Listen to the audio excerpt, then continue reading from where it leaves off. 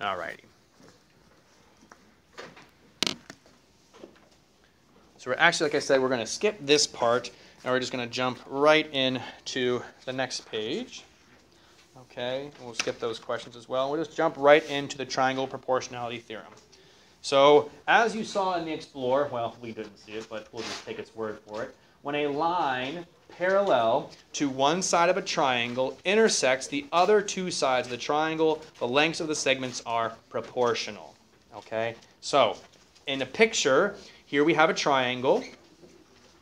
Okay, and we have this line here, line EF, parallel to this side BC. Okay, this parallel line creates proportional side measures. AE to EB with the same ratio as AF to FC. Okay?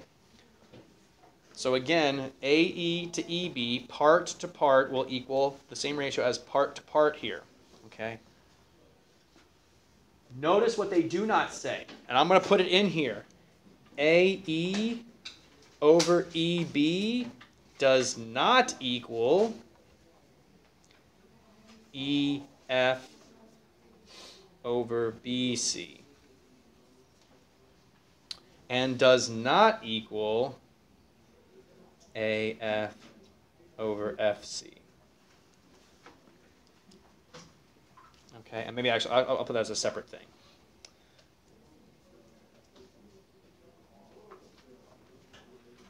EF BC AF over FC. Okay.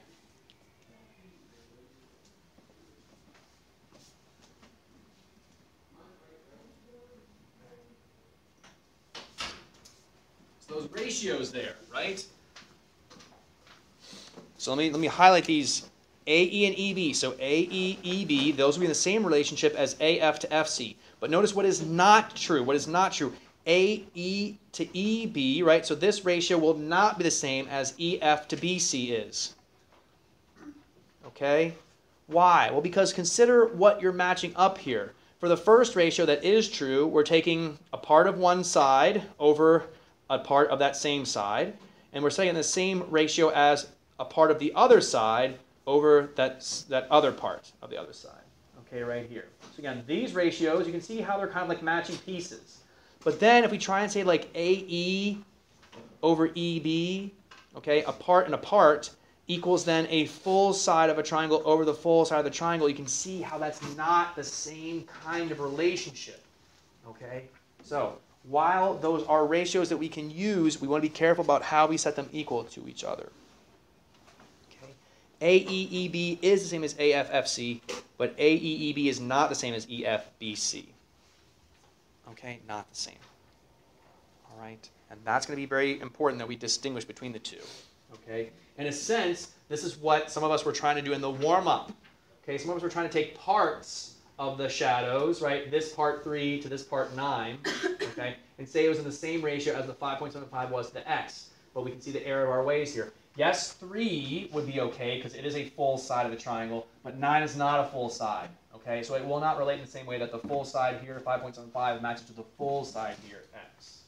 Okay, so what would be in the same ratio here? It would be like this one and this piece. Okay, so if I call this length, I don't know, like A, and this length here like B. Okay, let me do it this way. Then we could say that like A over B would equal 3 over 9. That's okay. These are parallel, right? They're both perpendicular to the ground, so they're going to be parallel. Okay? A over B would be 3 over 9. That's okay to say that, but not the way we had it. Okay? All right. So we're actually going to prove, we're going to go through this proof here of proving the triangle proportionality theorem is true. Okay? So we're going to start first with saying that EF is parallel to segment BC. So we've got what we see right here in the diagram. Okay? So, and we're ultimately going to show that AE over EB is equal to AF over FC. Okay, that's our ultimate goal here, to show that triangle proportionality theorem. So, step 1, we'll show that the two triangles are similar. Okay, so since EF is parallel to BC, we conclude that angle 1 and angle 2 and, we conclude that angle 1 is congruent to angle 2 and angle 3 is congruent to angle 4 by the blank theorem. So how do we know that 1 and 2 and 3 and 4 are going to be congruent there? What special angles are they? Corresponding, yeah. Corresponding angles theorem. Something we learned back in Unit 2. Okay. Back in September, we're still using that. Corresponding angles theorem. Okay. So, triangle AEF is similar to triangle ABC by the angle theorem, right? Because you got two pairs of congruent angles. So, angle similarity theorem.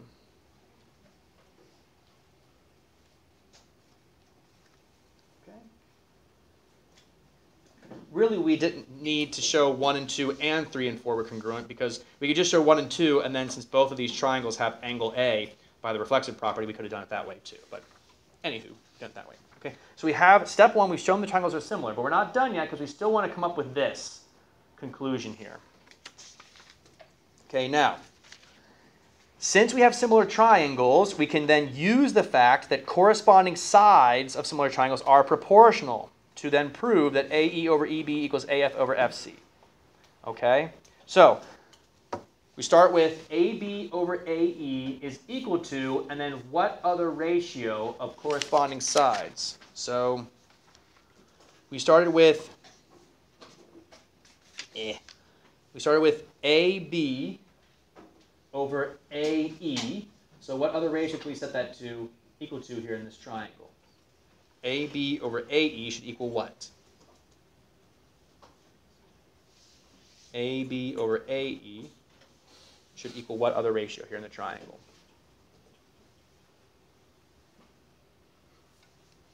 AB over AE, what's another ratio we could set that equal to in the triangle there? Not really. Yeah, Stephen, you want to try? AC and AF. Yeah, AC over AF. Is that what you're going to say too, Madison? Yeah. Good. AC over AF. Perfect. Okay, well done. That's true because we proved the triangle's similar, so we know that their sides are proportional. So AB over AE, AC over AF. Very good. Now, you'll see here they took AB and rewrote it as AE plus EB. Isn't that the case, right? AB is AE plus EB. So how should we rewrite things over here? Where we have AC over AF, how can we rewrite AC as what? AC is what plus what? See? AF and FC. You got it. AF plus FC all over AF. Okay.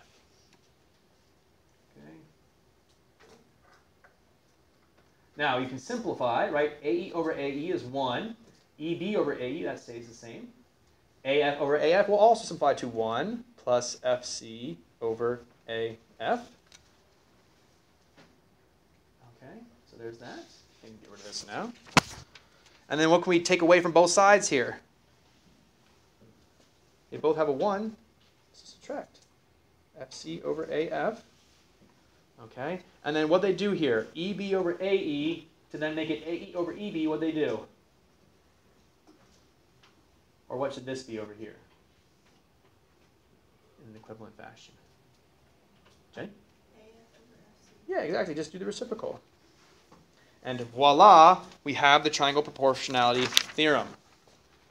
Right? There's the AE over EB, AE over EB, AF over FC. There it is. Okay, we proved it. Okay? So, now let's apply that theorem. So, for example, in letter A here. Okay, in letter A. We have a big triangle. Okay? And then two sides of that big triangle are cut by a parallel line to that third side. Okay? So this puts us into a proportion. We want to find the length of CY, so I'll call that X. Okay? What's the ratio? What's the ratio that we could write here? What's a ratio that we could write here? What over what? Yeah, Steven? 9 over 4. 9 over 4 has to equal what over what then? 10 over X. 10 over X. Exactly right. Okay? 9 over 4 equals 10 over X. So we cross multiply here. We get 9X equals 40. So divide both sides by 9. X equals 40 over 9, which is not going to be a nice number. It'll be 4 and 4/9, I think, which is like 4.4 repeating. If you do that in your calculator there.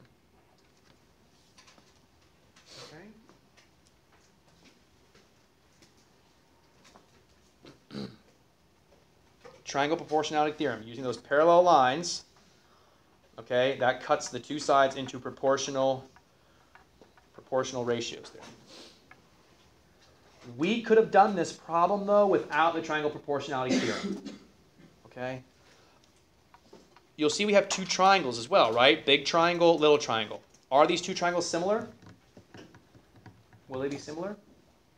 Yeah, okay, yeah, right. We're going to have corresponding angles congruent, so they'll be similar by angle. So another way you could have set up this ratio is done 9, which is the full side of the small triangle, 9 over what's the matching or corresponding full side of the big triangle? What's that? 13, right? 9 plus the 4, 13, equals, okay, we got another side here, 10 of the small triangle over what would we say is the matching full side of the big triangle? X plus 10, right? That's the expression for it. Now, watch this. Cross multiply, we get 130. And then 9, remember the 9 distributes to the x and the 10, so we have 9x plus 90. Okay, subtract 90 from both sides, we end up with, oh goodness, 40 equals 9x. Divide both sides by 9, guess what we get? X equals the same answer there, 40/9. Okay, so two different ratios, two different relationships that we utilized here, both result in the same answer. Okay, so you have some freedom here about how you choose things, but it's not just any old ratio you can use. You have to match corresponding parts. The first one, we matched up parts of sides. The 9 and the 4 in the same way as the 10 over the x. Okay? In the second one, we used triangles. 9 is the full side of the smaller triangle over 13, the matching full side of the big triangle. 10 is the full side of the small triangle over the matching full side, 10 plus x. Okay? Do I care which way that you use? No. But I do care that you get it right. Okay? So please, again, be careful about how you set this up. All right, questions on this one? We'll do one more here. All right, next one we're going to find is Pn. Pn, so I'll call Pn x right there. All right, I'll call Pn x. All right, and let me call on someone here. All right, so how do we go to Emmanuel? Emmanuel, can you set up a ratio for us here? What's a ratio we can use? What over what? Sorry, what did you say? Okay, we could do the 5 over the x. Let's match up the 5 to something on the same side over here, though. And actually, you know what? We'll just do it the way you asked. 5 over x. This is going to work. I'll show you to you. 5 over x equals, and then what would you say for the other ratio? 2 over 3. Sure. Okay. This will work. Okay. Oops, I'm off the screen. My bad. There we go. Okay. This will work. Okay. Alternatively, using the traditional kind of way that we have the triangle proportionality theorem, what's another way we could have set this up? 5 over what? Over 2. Very good. X over 3. Now, you're not wrong, though, Emmanuel. That's why I stopped you, and I'm sorry I did, because you're still right. I mean, 5 and 3 are going to cross multiply. 2 and the x are going to cross multiply. 5 and the 3 are going to cross multiply. 2 and the x are going to cross multiply. So you're still right. So my apologies there. Okay? So 3 times 5 is 15. X times 2 is 2x. Divide both sides by 2. You get x is 7.5. Okay? Likewise here, 3 times 5 is 15 equals 2x. You get the idea. Okay. Now again, do we need to use the triangle proportionality theorem here? No, because we again have similar triangles. Okay, the smaller triangle is similar to the bigger one. 5. So if I wanted to just use similar triangles here, I could say 5 from the smaller triangle would match to what side for the big triangle? 5 from the small triangle would match to what full side of the big triangle here? Not x. What's that? Mn, which is 7. Length of 7 total, right? Equals, okay, so 5 was from the small triangle, so x is also from the small triangle, over, what's the matching full side to x? X plus 3. x plus 3 or 3 plus x. Exactly right. It's okay. This is a little bit weird. We have, multiple variables, but it's okay. Cross multiply. 5 distributes to the x and the 3, so you get 5x plus 15. 7 times x is 7x. How will we solve this? Subtract the 5x over. Guess what we get? 15 equals 2x, and then dot, dot, dot. You can see we're going to end up with the same solution there. Okay? So lots of options. Lots of options. Be careful, though, that you're setting up accurate, ratios and things. Okay? So why don't you go ahead, turn the page there, and you guys try 5 and 6. Go ahead and give 5 and 6 a try. You can use whatever method you want to try and do it, okay? Use whatever strategy you like, you prefer.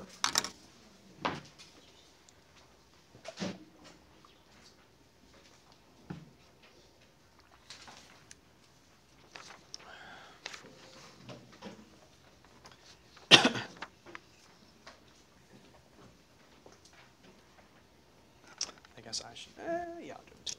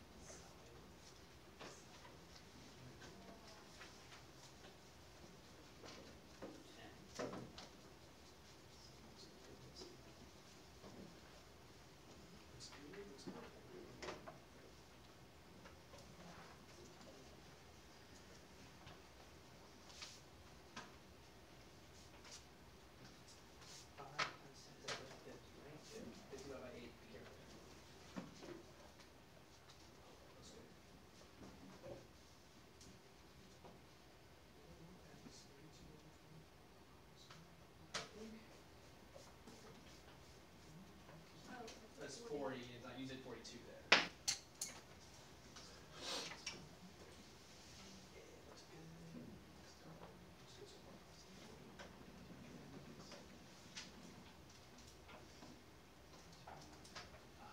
So if you're going to do it this way, you did 32, that's good. Over the full side here, 56, that's fine. So then 40 should go over the full side, which would be 40 plus x. So you want 40 plus x down there, and then you can cross multiply. Okay? So otherwise, that was good. All right, so.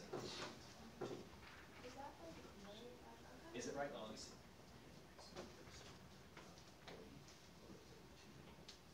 That's one way to do it, yes, that will work.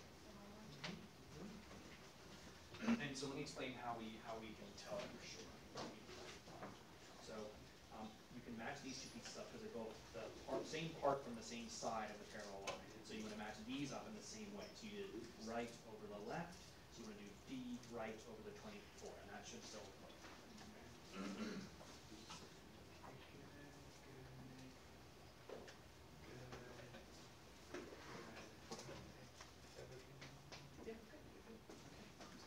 All right, so let's take a look-see here. Again, there are multiple ways to set this up, but here's what the solution should be. All right, 30 for number 5, 6.25 for number 6. Okay. Questions on any of that? I'll be happy to kind of like, help you troubleshoot anything if you made a mistake. So, any questions on anything? Okay. I did these both using triangle proportionality, but again, you didn't have to, right? So for example here, for this one, I could have done it using similar triangles. 32 over 56 equals 40 over 40 plus x, right? That's one way to do that one.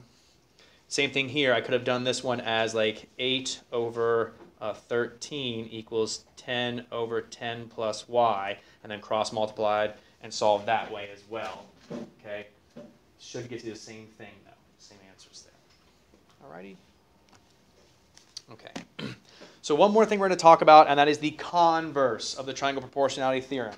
So again, the triangle proportionality theorem, the normal one, says that if a triangle, let's see here. Now I want to mess this up. Where did I put it? Right here. Okay.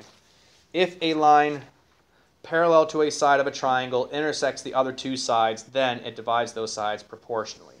So if a line parallel to a side, so line parallel to a side of a triangle, intersects the other two sides, they're the other two sides, then this line divides those two sides in proportionally. Okay. The converse of that is going to flip that around and say if a line divides two sides of a triangle proportionally, then it is parallel to the third side. So if AE over EB equals AF over FC, if that ratio is true, then we can say that EF is in fact parallel to BC. So it's kind of like going backwards. In the first situation, the first case, we were told EF was parallel to BC, and then we could conclude this ratio was true. In the reverse, we have this ratio and it's true, therefore we can conclude that EF is parallel to BC. Okay, that's all. And we'll go through this proof here too as well. Okay, so for part A here, we're trying to show, okay, that we're given AE over EB is equal to AF over FC, and so therefore we're going to prove that EF is parallel to BC. Okay, so the first thing we're going to do again is show that the two triangles are similar. So AEF is similar to triangle ABC. Okay, and we'll do that here. So it is given that AE over EB is equal to AF over FC. And taking the reciprocal of both sides shows that, well, if we reciprocate here, it's going to be EB over AE, and then FC over AF, right? We just kind of reciprocate both sides. Okay. Now we're going to add 1 to both sides. Okay, and we're going to add 1 by adding AE over AE to the left side. We're going to add AF over AF to the right side. So we'll have AE over AE plus AE over EB equals AF over FC. Oh shoot, I'm adding this to the wrong thing. I'm supposed to be adding to this fraction. I'm going to put it over here. My bad. We're adding it to this reciprocal here that we just ended with. So it's going to be EB over AE plus AE over AE equals, and then FC over AF plus AF over AF. Okay, which we did that because we have common denominators here. Okay, so this can become one fraction, and we'll just call it EB plus AE over AE equals FC plus AF over AF. Okay.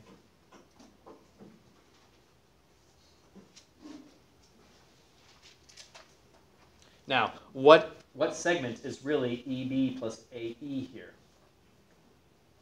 What segment could we call EB plus AE? What segment is that by the segment addition postulate? EB plus AE is really what? AB. Okay, so we have AB over AE equals, and what's FC plus AF really? AC over AF. Okay, so in other words, we have this AE and AB are in the same ratio as AC over AF. So now we have that. And since angle A is congruent to angle A, then these two triangles are similar by what theorem in this case? We have sides, and we have A, and the sides here. It's side angle side. Okay, in this case. Okay, so as a result, we have similar, we have proportional sides, but also we have congruent corresponding angles. Okay, so in other words here, we're told to use corresponding angles of similar triangles to show that EF is parallel to BC. So angle AEF, this angle here, Okay, this angle right there is going to be congruent to what other angle? AEF will be congruent to what other angle there?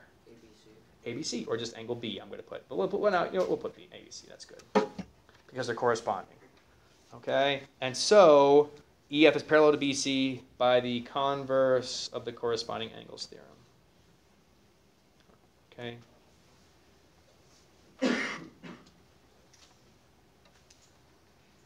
Okay. Remember, the corresponding angles theorem states that if you have two parallel lines crossed by a transversal, then corresponding angles are congruent. The converse of the corresponding angles theorem says that if you have congruent corresponding angles, then the two lines are parallel to one another. Okay, that's all. Okay, so then we got an example problem that I want us to run through here, and then we'll get you guys time to start on your assignment here too. Okay, so let's run through some of these here, applying that. Okay, so you can use the converse of the triangle proportionality theorem to verify that a line is parallel to the side of a triangle. All right, so here, for example, we'll verify that the line segments are parallel. So we're told that MN and KL, we want to verify that they are, in fact, parallel to each other. So you can see here, all they do is they set up the ratios to see if they work, right? So they put 42 over the 21, and they get 2. They put 30 over the 15, and they also get 2. So are these sides parallel? Would KL be parallel to MN? Well, yes. The ratios of the pieces here are the same. So then, yes, they are. Okay? Let's do letter B. Okay? DE, we want to show, is parallel to AB. Okay? Now we're told that AC is 36, and we're told that BC is 27. So, how can we go about doing this here? What are the ratios that we can set up here to determine whether AB and DE are in fact parallel to each other? What's a ratio? What are the ratios we could set up here? Or what could we do here to kind of get this, to start solving this particular scenario? What could we do here?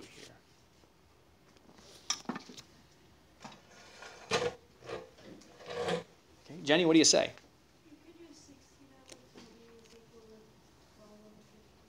16 over 20 equals 12 over 15. Okay, so I see the 20 and the 15. Where'd you get the 16 and the 12?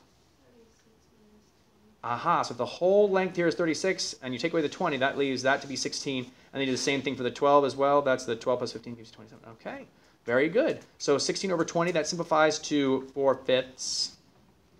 12 over 15, we can divide both those by 3, and we get, 4/5. Check. Okay. So, is DE parallel to AB? Yes. Okay. Is that the only ratio that Jenny could have set up here? What's another ratio we could have set up here? Avery?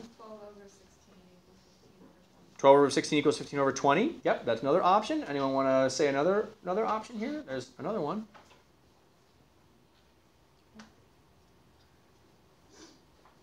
Ready? 36 over 20 is 27 over 15.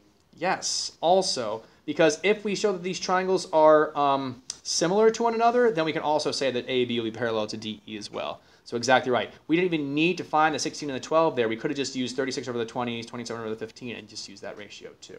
Okay? So lots of options, but again, make sure you are setting them up in a correct fashion. Okay? So go ahead. Why don't you try number 9 real quick there. All right? And then we'll get you guys started on your assignment. Because I think that's the last one I want to talk about.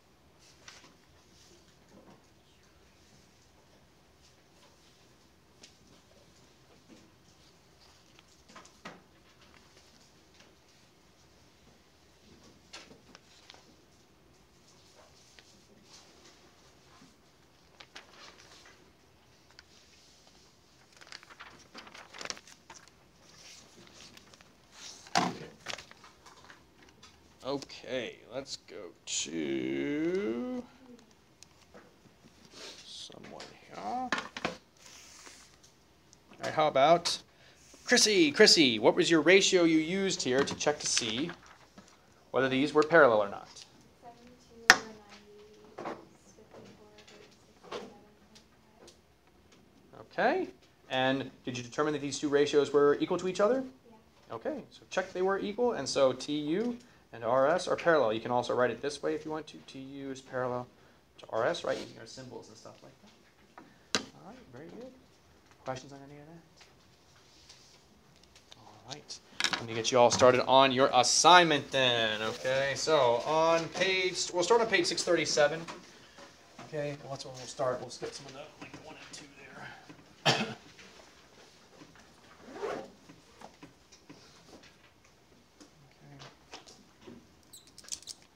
Page 637. I'd like you to do, well, 3 through 9, the odds. Okay.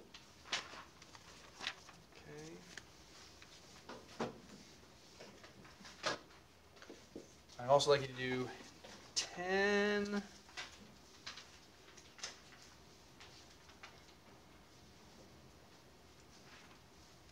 11, and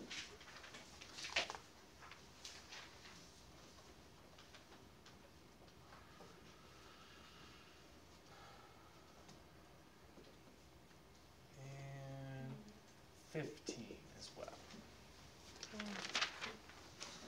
10, 11, and 15.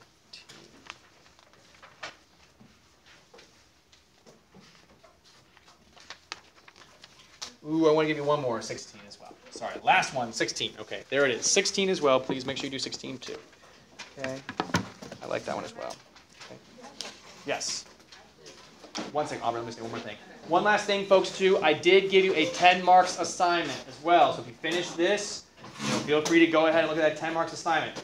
One of the 10 marks assignment does involve some properties with quadrilaterals, okay? So feel free to skip that one if you're doing it at home, and you can come in and ask me about it. I'll be happy to help you out with the quadrilaterals one, because you got to use some properties of quadrilaterals that we haven't quite talked about yet. But everything else should be good. For this one, would you also be able to do 16 over 12 and 20 over 15? Yep. Because I didn't doesn't that not, 20 over 15 does not equal that, does it? It would. You would Oh, you simplify. simplify 20 over 15? Yeah, exactly. Simplify it. Simplify it. Or you can also cross multiply it to see that they're equal too. Okay. Yes, go ahead. Oh, you got the rest of it done there? Thank you, sir. Yes. Yes.